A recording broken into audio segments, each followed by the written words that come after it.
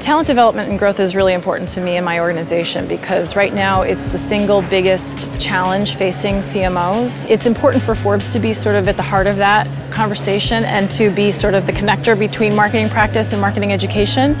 This council is so important, and what I would say to other CMOs who are perhaps not involved, why it's so important is because this is sort of seeking to solve the single biggest problem facing marketers right now.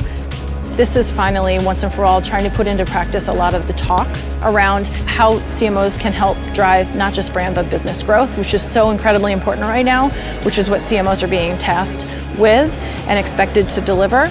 So this moves conversation to action, and I think that's what's so critical right now.